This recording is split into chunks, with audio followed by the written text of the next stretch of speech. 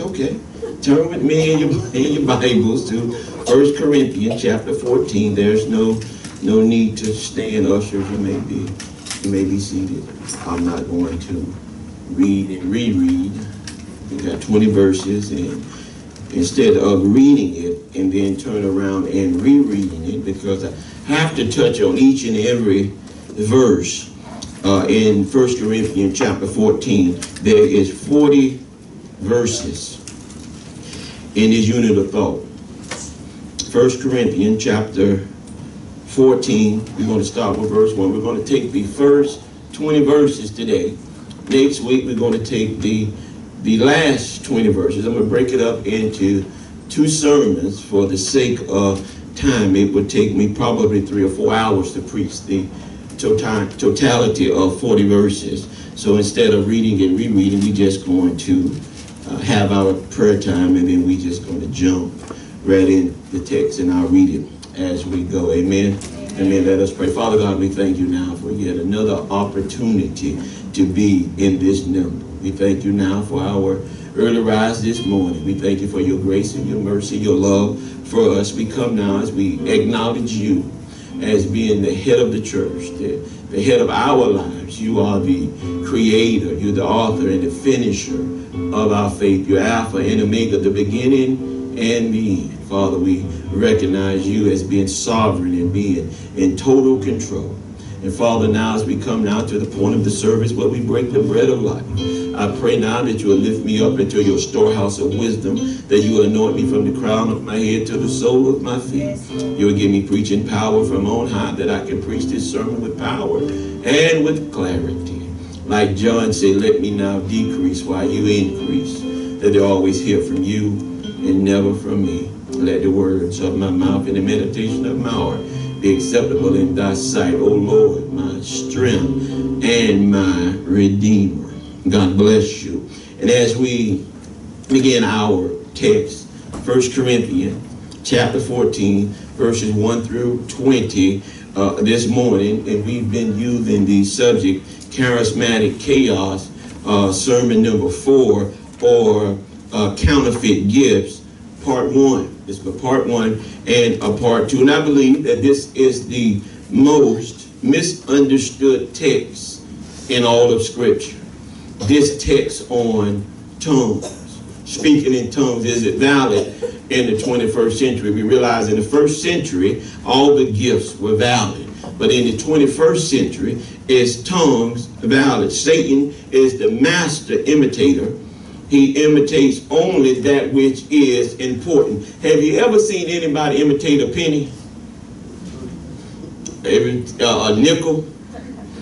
You know, dollar bill? It has to be of some importance, like Louis Vuitton and Dooney and Berg. They're going to imitate something of value. You got the Trinity, you got the unholy Trinity, you got the devil, the Antichrist, and the false prophet. It's the anti-God against God, the Son and the Holy Spirit. So he is an imitator of gifts. We have been talking over the past several weeks as we've been studying the subject of tongues. 1 Corinthians chapter 12, 13, and 14. You can't understand chapter 14 unless you first understand chapter 12 and chapter 13, the gift, the control of the gifts. In chapter 14, which we will look at in 2 parts, is the misuse of the gifts. We look at the book of 1 Corinthians. It is a book of castigating, condemning, and correcting the church at Corinth for their conduct in the church. This was a messed up, mixed up church, but nonetheless, they were all believers. They were jacked up, tore up from the floor up, but yet they still was believers. Paul said they come behind in no gift. Chapter 12 talks about the confusion. Chapter 13, the correction. In chapter 14, it talks about the comparison. There's 5 things, there's 5 points in this sermon, but we're going to look at the first 2. First of all, I want us to notice the subordination of tongues revealed. The second thing is the substance of tongues recorded.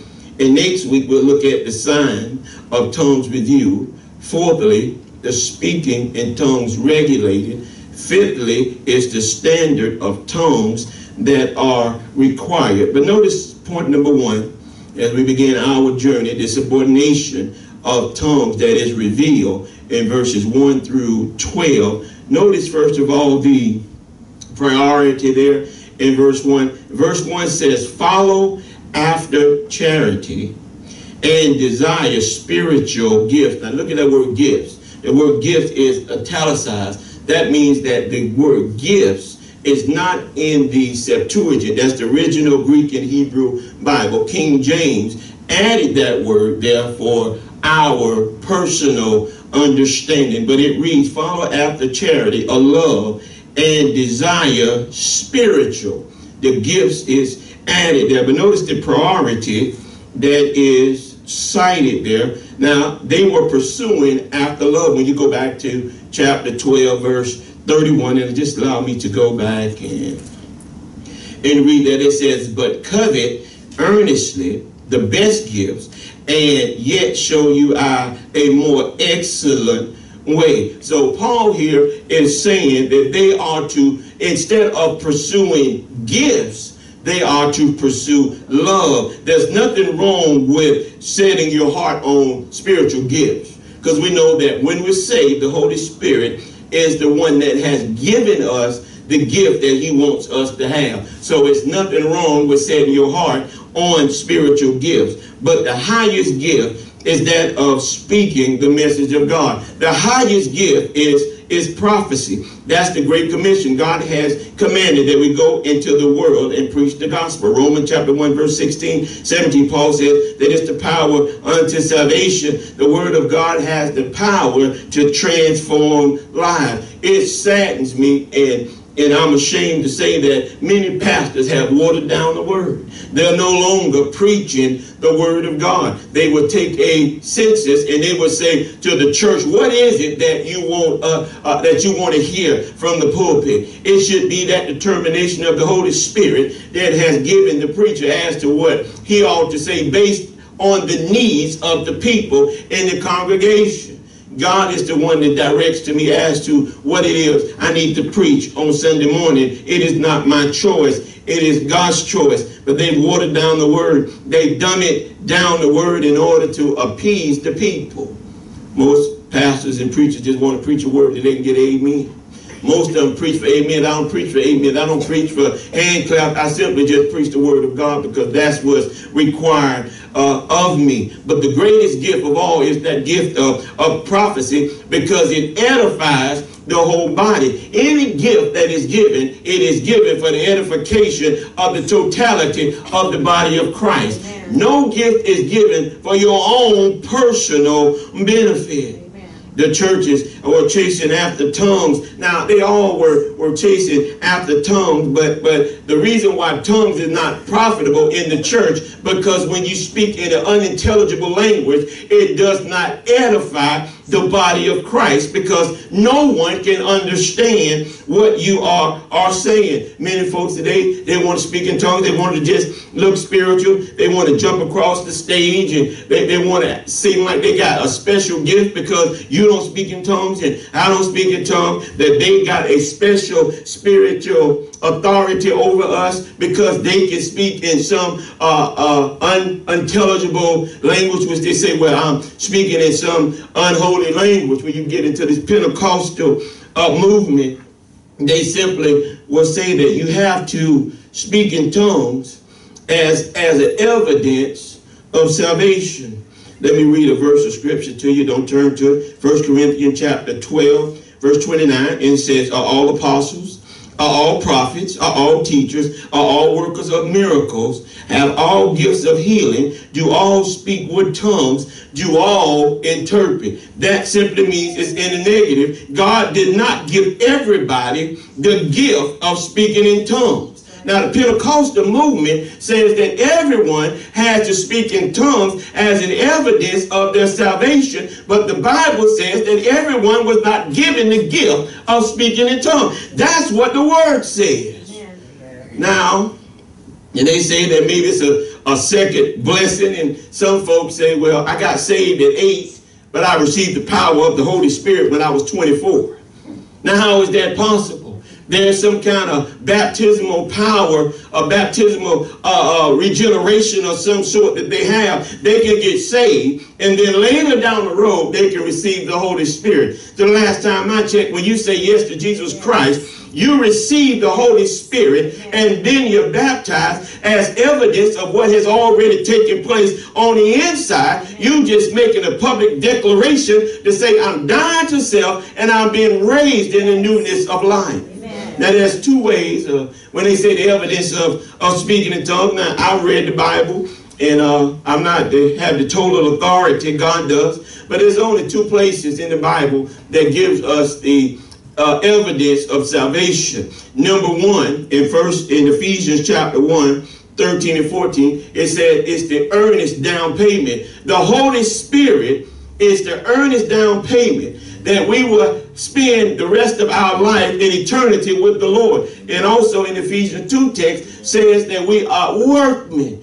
And when we're saved, it ought to be the evidence of works. What we do in life is the evidence that we are saved. It says nothing about speaking in tongues to be an evidence of salvation when everyone is not given the gift of speaking in tongues. So God is the one that make the determination as what gift you get. So the pastor cannot say you need to speak in tongues because maybe God didn't give you that specific gift of speaking in tongues. We dumb it down the word. Speaking in tongues, the unintelligible speech, is not edifying the body as a whole. You can go back to Acts chapter 2, 10 and 19. You know, when Peter preached at Pentecost, he preached in what is called dialectos. He preached in a language. You cannot compare Acts chapter 2 to what we find in 21st century church.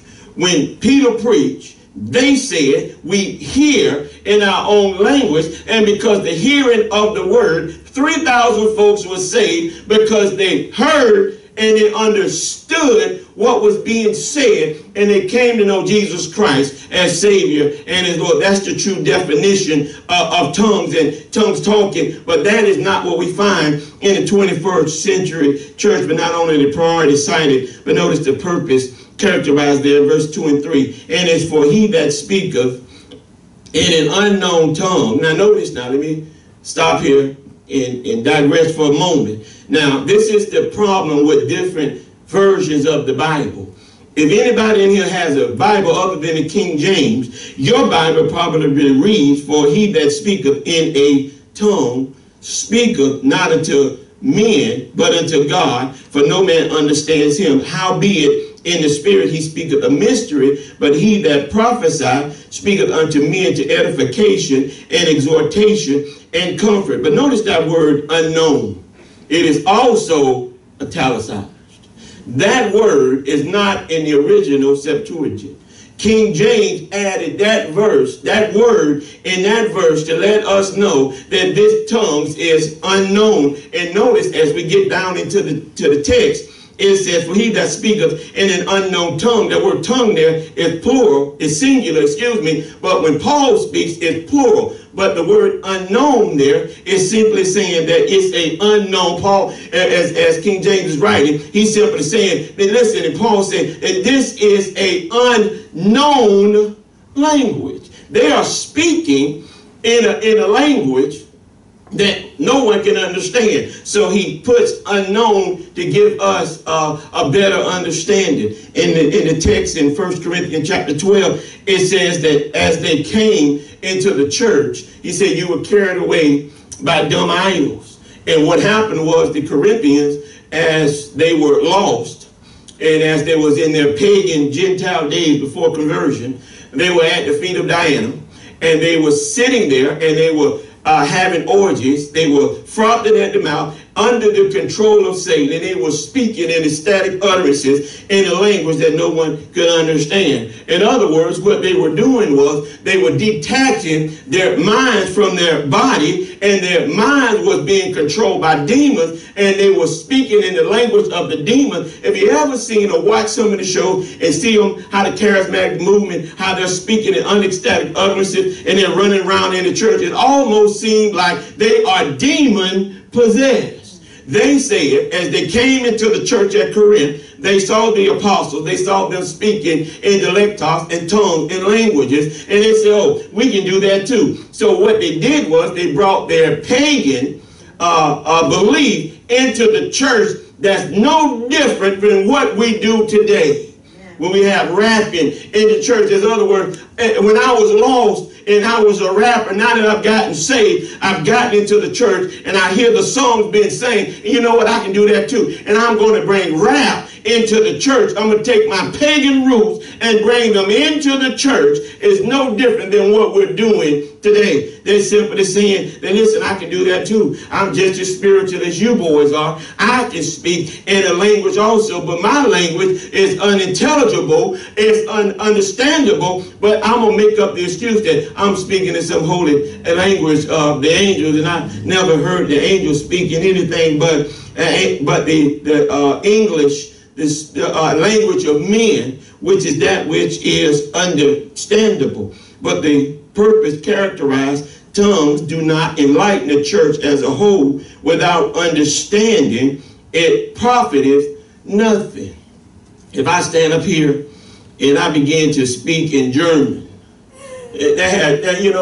nobody's going to understand what I'm saying. Or if I speak in French or Russian or Japanese or Chinese or whatever it may be, there is no understanding of what I'm saying. Therefore, the church cannot be edified if the church cannot understand what is being said. But notice the problem of tongues. First of all, it's unintelligible language and it benefits nobody. Maybe he's speaking in the mystery, in the spirit, and that's what they say. Well, howbeit, maybe I'm speaking in some angelic language. I'm speaking in a holy language and I'm speaking unto God. But as for the body of Christ, what you're saying is unintelligible and no one can understand it. Therefore, it is not profitable to the body because no one can understand. Here lies the problem with tongues. But notice the purpose of prophecy. Prophecy is to build up the body of Christ.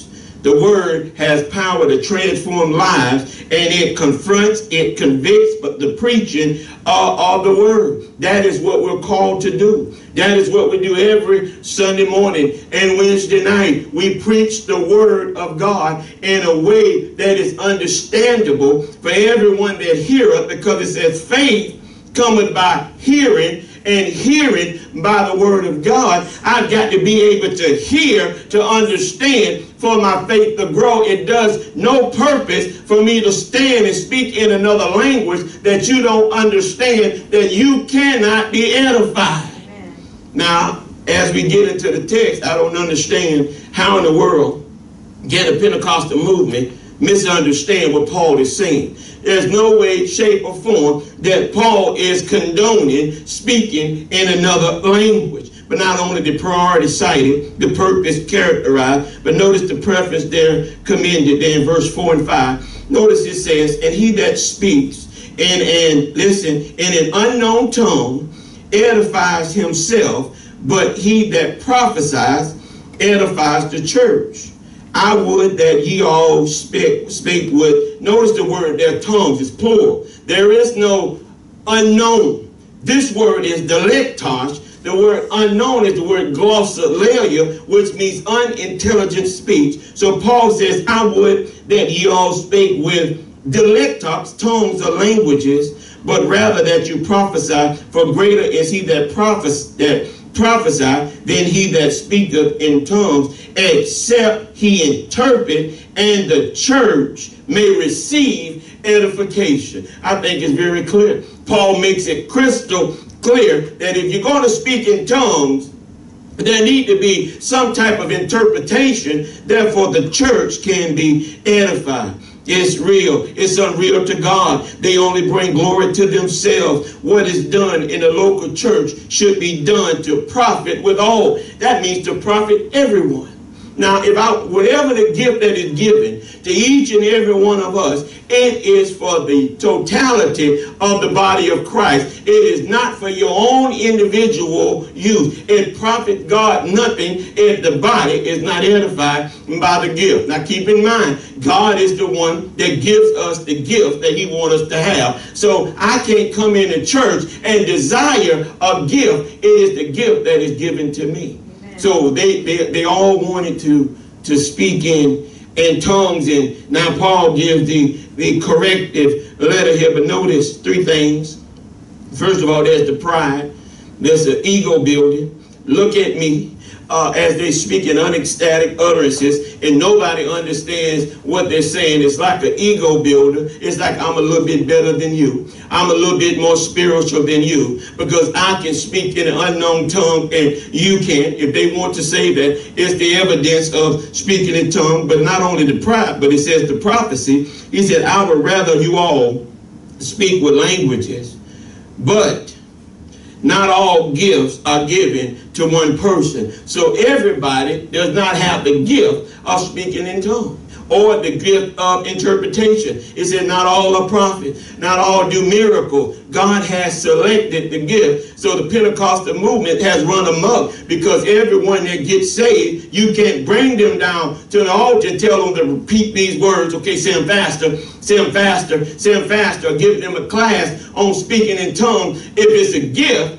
God has given you the gift, and there's no reason for you to learn how to utilize the gift. If God has given you the gift, and that gift is to be used for the body of Christ. Notice the pride, the prophecy, but the prerequisite there, and it says that you interpret what you are saying. Now, if it's going to be legitimate, tongues talking, there has to be an interpretation. So whatever is said in tongues, there has to be someone to interpret what it's saying for the edification of the body. And usually it's the person that is doing the speaking is the one that can interpret what is being said. But nonetheless, someone in that body has to interpret what is being said for it to be legitimate tongues. Now, I don't know about you, but I've been in the church now going on about 18 years. And I've been watching preaching, and never once have I heard anyone speak in tongues and I heard someone interpret. Never. I've seen them run back and forth. Juanita Bynum back and forth across the podium, the stage, and speaking in tongues. And I've never heard no one stop and interpret what she's saying. If it's not interpreted, then it's not for the body, it's not for the edification. And Paul is saying, if that's the case, you need to remain quiet and speak to yourself. Amen. We've looked at the priority cited, the purpose characterized, the preference commended, but I want us to notice also the prophet challenged there in verses 6 through 10. Paul here challenged the benefits of tongue. There must be understanding and communication. See, tongues are useless without interpretation. If it's going to be a legitimate gift, if the gift that is given by God, and God has given you the gift of speaking in tongues, and God has also given someone else in the congregation the gift of interpretations of tongues. So if it's said in tongues, then somebody ought to be there to interpret it. But notice, first of all, the preached word communicated in verse 6. And it says, now, brethren, if I come unto you speaking with tongues, that word tongue, there's no unknown tongue. This is plural. This is the word dilectos. What shall I profit you except I shall speak to you, whether in revelation or by knowledge or by prophecy or by doctrine? He's simply saying if it's profitless if I speak in a language that you can understand. Who can understand a word that they're saying is only beneficial to the body of Christ when it is understood and it is the true revelation of God. And I've even known some people to interpret based on someone speaking tongues and someone stand up and interpret what was saying, and it's totally wrong.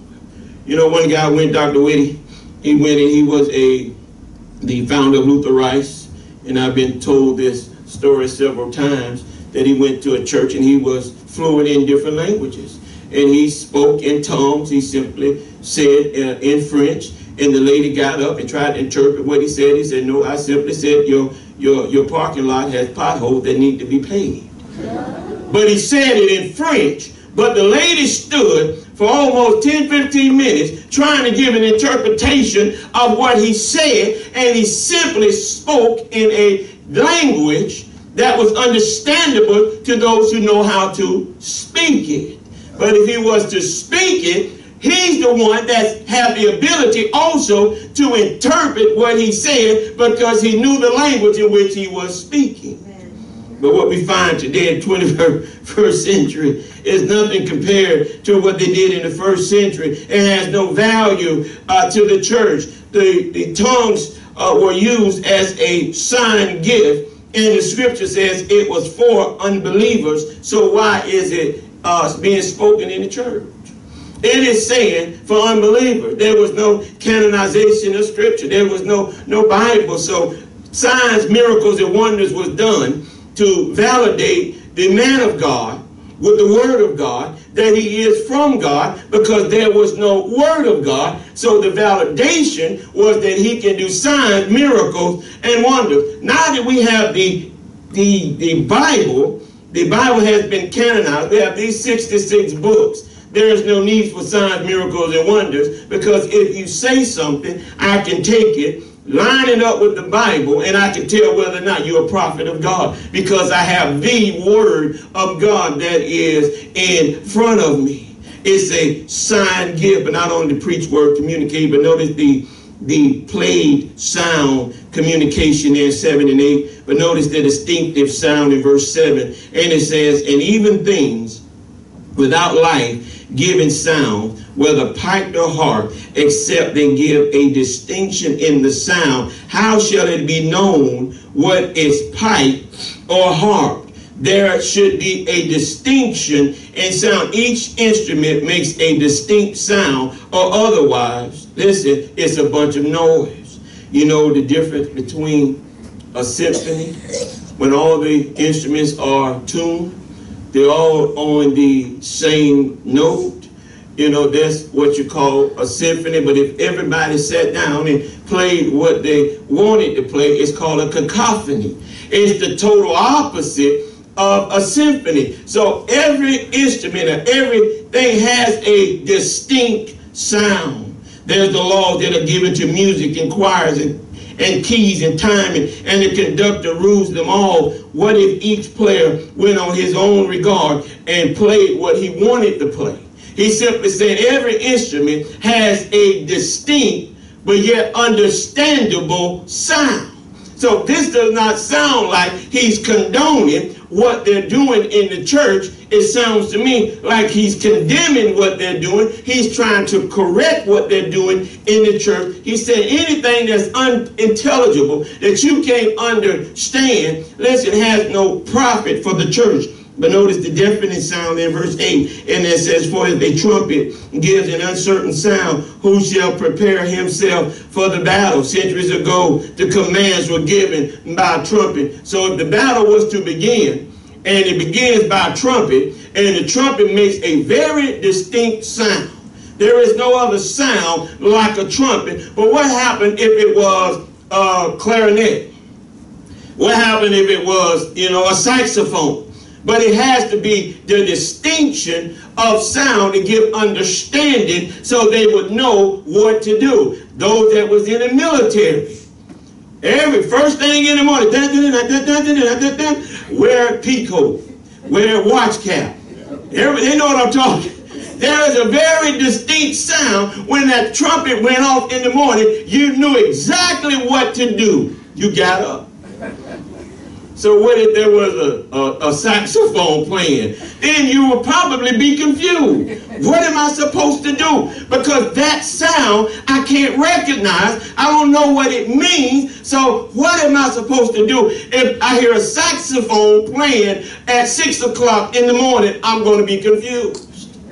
This is what he's saying. Every instrument has a distinct sound. to go into battle, to retreat, to wake up. If the sounds were unclear, then no one would know what to do. This is what's happening in the church at Corinth. Listen, just like language, if there's no clear understanding, it does not profit the hearer. There has to be understanding. Even with instruments, there's understanding. If you are musically inclined, you would be able to listen to a sound and say, okay, that's a trombone, that's a baritone, that's a clarinet, that's a flute, I mean, you should, because each one has a distinct sound. But what happens if everything sounded the same? There would be no understanding as do we go to battle, do we come back, and what is it we supposed to do? Because I can't understand the blast of the trumpet because that doesn't sound like a trumpet. So now I'm getting a little bit confused. So he's saying there has to be a distinctive sound and there has to be a definite sound. But not only the preached word communicated, the played sound communication, but notice the proclaimed word communicated there in verse 9, 10. And in verse 11, notice verse 9, it says, so likewise ye, except ye utter by the tongue words, easy to be understood, how shall it be known what is spoken? Now, that does not appear to me like Paul is saying that, okay, boys, keep on doing what you're doing, for ye shall speak into the air. There are, and it may be so, many kinds of voices in the world, and none of them is without signification.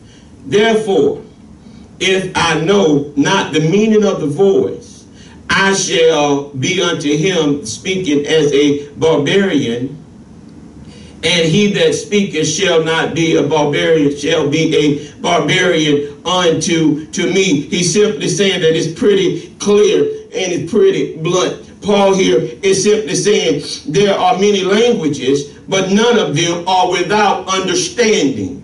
If you go over to the Philippines and you stand there and they may speak, you may not understand it, but those that are around in the Philippines, they understand perfectly what is being said. There's many languages, but they all are understandable. You know, it may not be understandable to you at the moment, but if something is said and you are in China and they're speaking in Chinese and someone says something in Chinese and there is an interpreter, he's simply going to relay what was said in Chinese into English so you can be edified and know what was being said. That's the whole purpose of speaking in tongues. To me, it's pretty clear cut. It's pretty explainable what Paul here is saying. There must be clarity and understanding of the word. He refers to them as barbarians. That means inferior. That means, he said, listen, if you speak in a language that no one understands, it's like being barbaric. I can't understand what you're saying. You can't understand what you're saying. Nobody can understand what you're saying. There has to be the communication, and it has to be understandable. What happens in the church and in the tongues talking world today, it does not make sense. Does not line up with the word of God. It does not line up with the word at all. It's something that has been man-made. But notice, fourthly, the pride that's condemned there in verse 12. And it says, even so ye, for as much as ye are zealous of spiritual gifts, seek that ye may excel to the edifying of the church. You notice Paul keeps talking about edifying of the church, that everyone will be edified. He's simply saying that if something is done, it ought to be done for the edification of the whole church, not just for your own personal use. So if it's unrecognizable, it's unreadable or unintelligent, what profit does it have for the body of Christ? Their motive and their desire and their gift must be right. It is not for show. They simply wanted to be spiritual. They simply wanted to get up in the front. They wanted to be show me gifts. They wanted to speak in tongues, prophesy. They wanted to be in the front, in the limelight. But we are to seek after love before we seek after a gift. It is not for show, but it's for the edification of the body. They were zealous. They wanted to look spiritual. That's all it was. They wanted to look spiritual, and they attached themselves to certain gifts. But it is not a desire. We should never desire a gift. We should recognize the gift that God has given us. Amen. So I don't come to church and covet a gift. I just recognize the gift that God has given me. And that's the gift of prophecy, of preaching the word of God. And that's the gift that I use for the edification of the body. And this is what I do every Sunday, Wednesday. Pastor McFarland and the teachers that teach Sunday school. It is for the edification of the body. Amen. Because if you can't understand what is being said, then who can be edified? Who can say amen? Who can say I love the Lord? Who can come to know the Lord as Savior if there's no understanding of what's being said? We've looked at the subordination of tongues revealed, but notice point number 2, the substance of tongue that is recorded in verses 13 through 18. But notice the prescription for tongues. First of all, notice the principle there in verse 13. And it says, wherefore, let him that speaketh, and it, notice now, and it says in an unknown tongue, pray that he may interpret. Now, there we go again. Now, Paul, he's telling them, now, if you're going to speak in glossolalia, in an unknown tongue, and the static utterances, and this gobbledygook that we hear today, you need to pray that there's somebody there to interpret what you're saying for the edification of the body. He making it clear in his 14th chapter that is for the edification of the body. It's just common sense. If you speak it, there should be someone who can interpret what you are saying in order that it may be understandable to the church. Let me go back and read verse 5. And it says, and I would that you all speak with tongues, but rather that you prophesy, for it is greater than he that prophesies than he that speak with tongues, except that he interprets what is being said, that the church may be edified. Paul said, now, if you got the gift, and he's talking about the first century church, and if you got the gift, then there got to be somebody there to interpret the gift. But the Bible says once that which is complete has come, that prophecy and tongues shall cease in and of itself. In the 21st century, there is no need for tongues. Tongues is not valid in the 21st century church because it is a sign gift and it has ceased and desist all within itself with the completion of the canonization of Scripture. I don't have to be validated as a man of God with the message of God now that we have the Word of God. I don't have to do signs, miracles, and wonders to prove who I am. They can just take what I say, line it up with the Word of God, and then they can tell whether or not I am a man of God or not. But not only the principle, but notice the problem. And it says in verse 14, then it says, for if I pray in an unknown tongue, my spirit prayeth, but my understanding is unfruitful. That word unfruitful simply means it is useless. He's saying when you pray in the Spirit is what they say. They say, well, you know, I'm praying in the Spirit. There's like it's some kind of heavenly language. I'm in the church. I'm just praying in the Spirit. And Paul says, to what end? Question. His spirit prays, but his reasoning is bypassed. Listen, so he's speaking and do not understand what he's saying. That's unprofitable to the church and to him. Now, there has to be understanding. Now, he's saying that my mind is being, and my spirit is divorced from themselves. So my mind is in neutral and my spirit is in drive. So my spirit is speaking, but my mind is in neutral. My mind is bypassed. It's just sitting there idle, but my spirit is communicating with God, but my mind does not know what my spirit is saying. Now that sounds demonic in and of itself. Now how you going to divorce your mind? I'm speaking, you know, but I don't know what I'm saying. then how do you know what you're saying is right if you don't know what you're saying? One guy said, and he was preaching, he said, when I'm praying in the Spirit, I don't know what I'm saying. Well, you better know. I would suggest you know, to make sure that what you're saying is correct. But you're saying that your mind is the one that, and then they say, well, you know, this is, I've experienced this. Your experience does not supersede the Word of God. I don't care what you experienced or what you think you experienced, but it does not supersede what thus said the Word of God. God said he did not give everybody the gift of speaking in tongues. So there is no everyone having. And then he said, if everyone was an eye, where would the hearing? If everyone was an ear, where would the seeing? What if everyone was a quarterback or everyone was a wide receiver? How can we have a team if everybody is doing the same thing? Paul makes it, I think, you know, I ain't the sharpest razor in the bunch, but I think it's crystal clear. The Spirit is dislocated from the body and from the mind. But not only the problem, notice the preposition there, verse 15 and 16. Now, and it says, what is it then? When I pray with the Spirit, and I will pray with the understanding also, I will sing with the Spirit, and I will sing with the understanding also. Verse 16 say, else when I shall bless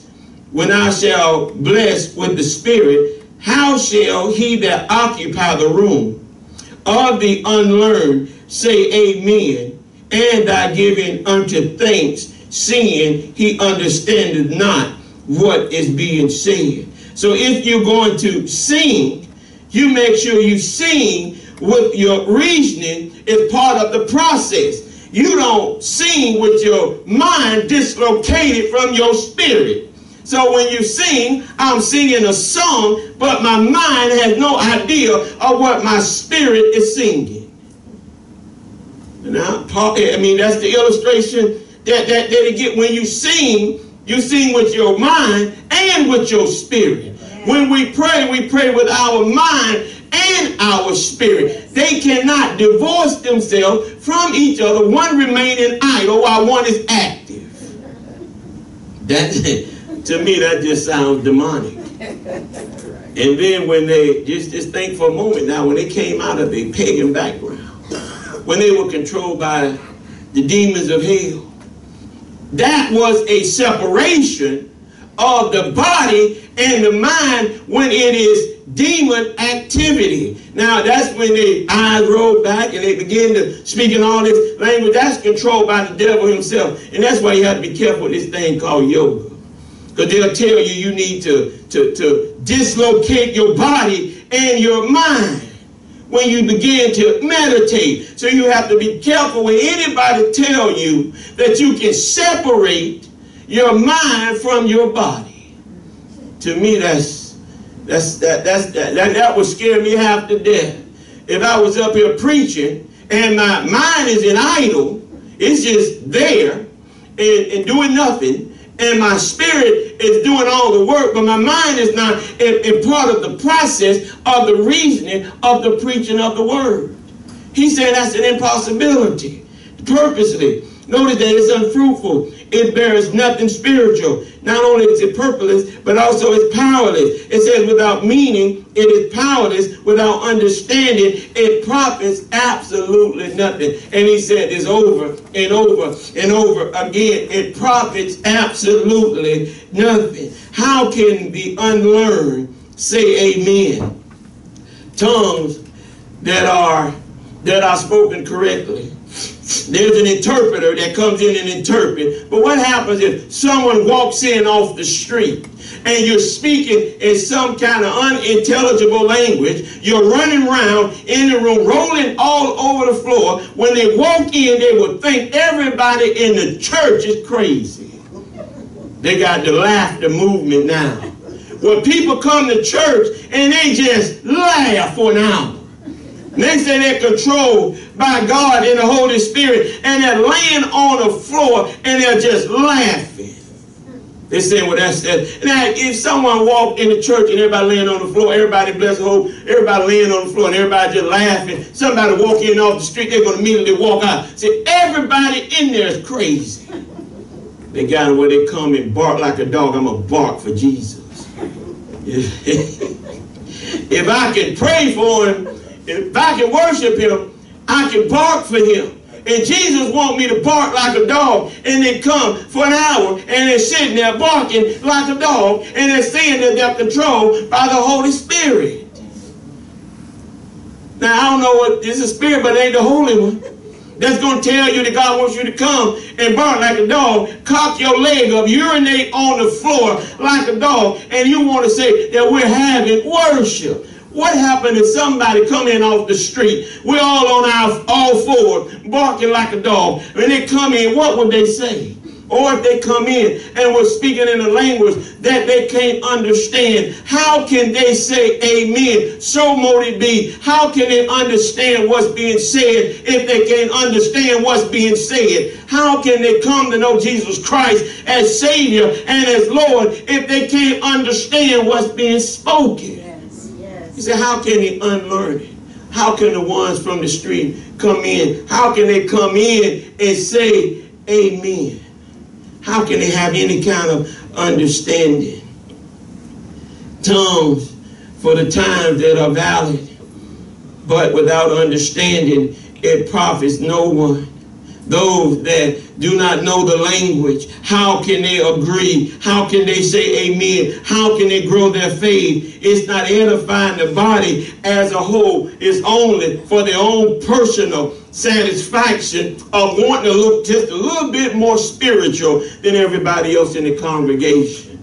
Because this is what I can do. But not only the prescription for tongues, but notice the practice challenge there. In verse 18 and 19, Paul says that he spake with tongues more than all. But notice the personal experience there in verse 18. And he says, I thank my God that I spake with, notice now, it is not unknown tongue, singular, but it's tongues, plural. That's the word dialectos, more than you all. Paul says, I speak with tongues, dialectos. I speak with more languages than you all. It is not talking about ecstatic utterances. It is not talking about the gobbledygook that we hear today. Paul is saying, I speak more languages than you all. You have people today can speak 5, 6, 7, 8, 9. I know one guy from Kenya, a classmate of mine, he can speak 10 different languages.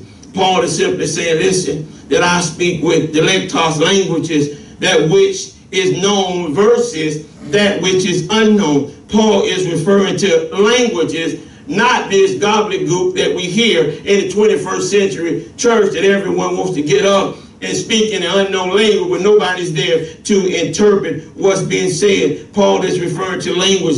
He said, I am thankful that I can speak to you all. Paul has traveled the world.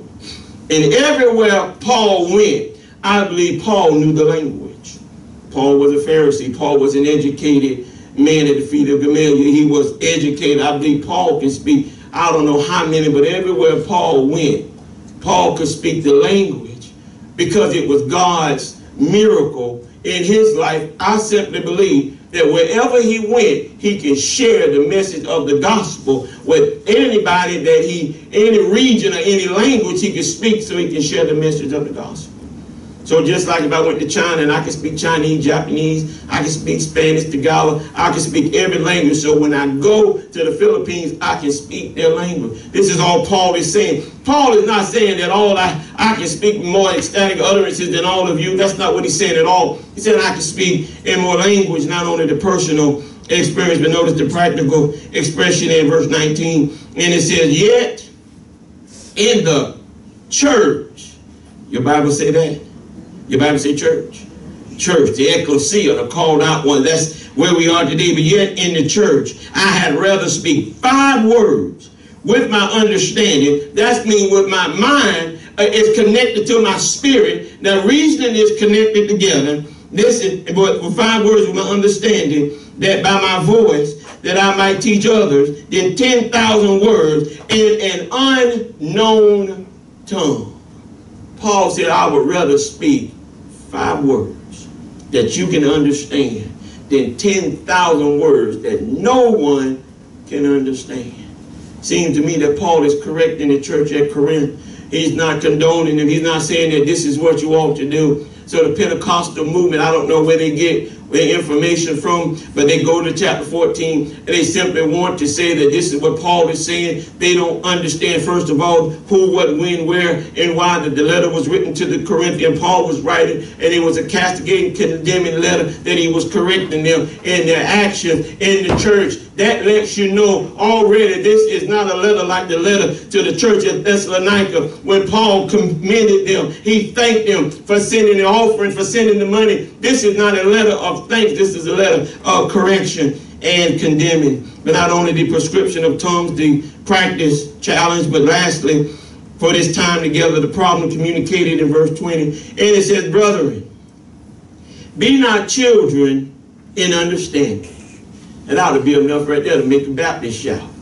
He says, be not children in understanding. Listen, howbeit in malice be ye children, but in understanding be men. He said, listen, if you're going to get anything, you need to get some understanding. You better understand what you're saying. You better understand what you're doing so it can edify the body of Christ. He said, now, whatever you do, you get understanding. That's the purpose for us coming in here today. That's the purpose for me standing up here in the pulpit today, is that you can understand everything that I say, that you can apply it to your life to make you better today than you were yesterday. That's the purpose for the church. Most folks say, well, Pastor Shaw preached good today. What did he preach about? I don't know. But it was good. And if that's the case, and if that's true, that means you didn't apply anything to your life. See, when they say that, I know exactly what happened. They just simply regurgitated what you already know. So really, you didn't learn anything. They just say, well, he's a way maker, he's a bridge over troubled water, he's a battle axe in the time of a battle. He'll do God do this. That's everything you already know. It just regurgitated what you know already. And that's what most preachers do every Sunday morning, is tell you what you already know. They don't dissect the text and do a proper word study, exegete the text, and present it in a way that's understandable as you explain the text based on the unit of thought. The problem is pride and childish behavior. And that's all it is. Paul, he said before, when I was a child, I acted like a child. I thought like a child, but when I became a man, I put away childish things. Paul says when it comes to understanding, be men, but it says in malice, be children. And then, but with understanding, he said be men. Paul again told them that, listen, they need to grow up and be men. Stop acting like little children in the church who can't get your way. Paul said you need to grow up and be men and be women in the church. This is a letter of correction. When it comes to malice or pride, we should be innocent. But when it comes to understanding, we should be men. Paul said it got to be some understanding. You can't stand up in front of the congregation and everybody in the church is speaking in ecstatic utterance. Everybody in the church is speaking in tongues that no one can understand. Paul said, first of all, there better be some understanding. He go on to explain the substance of tongues, and we'll pick up next week with the last 4 points, and we'll tie it all together, and then we'll bring it home as to what these 5 sermons and whether or not tongues are valid in the 21st century. And I simply believe, based on the authority of the Word of God, that it is not valid for the 21st century, because Paul is telling them, listen, that what you're doing is wrong. You ought to stop. He shows the comparison between that which is understandable and that which is ununderstandable. Unintelligent speech and that which is intelligent. Paul makes a comparison. See, this is how you tell whether or not it's legitimate or not. Even though tongues are not valid in the 21st century church. But if it was, then there would be an interpreter, and it would be interpreted. Never once in 18 years of ministry have I ever seen anyone speak in tongues. He said in the church. He made it clear. He didn't say in the arena. He said, while I'm in church, I would rather speak 5 words that you can understand than 10,000 that no one can understand. Paul is trying to tell the church at Corinth, listen, what you're doing is improper. It is wrong. Everybody's desiring the same gift. Everybody wanted to show off. Everybody wanted to be seen. Everybody wanted to be on the podium. Everybody wanted their names in life. And Paul said, no, the gifts are given by the Holy Spirit. And that gift that is given is the one you are to operate in. Do not come in and covet or to desire the gift. And then he gave an inventory of the gift. And he put prophecy first and tongues last. The last one, the least of honor, is tongues. And Paul said, herein is the reason why that it's last and it's least. He said, because of what you're doing, the unknown tongue, the glossolalia, the static utterances, no one can understand what's being said. So Paul said, I put that at the bottom of the list. Paul said, except there be an interpreter. And I know that folks today are either watching this video, and I know I'm going to have some feedback, lashback. Some people might say that I'm crazy, but all you got to do is follow the word. The word is crystal clear that Paul is saying, listen, it is not valid. It is not even profitable for the body of Christ if you are to speak in the language. And he even said, if someone walk in off the street and everybody in here is talking in some kind of mumbo jumbo, somebody walk in here and think everybody in here crazy, and he'll walk back out. But a lot of folks have been geared or raised up into this Pentecostal movement, and it has become a part of them. But I've seen a lot of people come out of it because now they've got the true revelation. When you say, when you ask Jesus Christ to come in your life, you're saved. That nanosecond that you ask the Holy Spirit comes into you. There is no second blessing. There is no baptism of power. It's that moment you say yes to Jesus Christ, you receive the Holy Spirit. And then you're baptized out of the obedience of Christ for what has already taken place on the inside. You're simply saying, I'm dead to self. Romans 6:6 say I'm dead to self and I'm being raised in the newness of life. That's just symbolic of what I've done. And that's all it is. But salvation is based on faith and faith alone. No good standings with the church. No baptism. You can't lose your salvation. Once you're saved, you're always saved. But the question is, were you ever saved from the beginning? That's the question. But if you are saved, you should always be saved. It is not something that you can lose. If God can take nothing and create everything that we see today, why is it that God cannot take our salvation and solidify and hold it secure, that he's going to keep dropping it and picking it up and dropping it and picking it up and dropping it and picking it up? No, once you're saved, you're always saved. Amen. Amen. Amen. Amen. There's no need to open the doors of the church because we all are members of the church. So we're going to move on and have Sister Edwards come with our announcement. Remember, there's a service after service to Mount Sinai.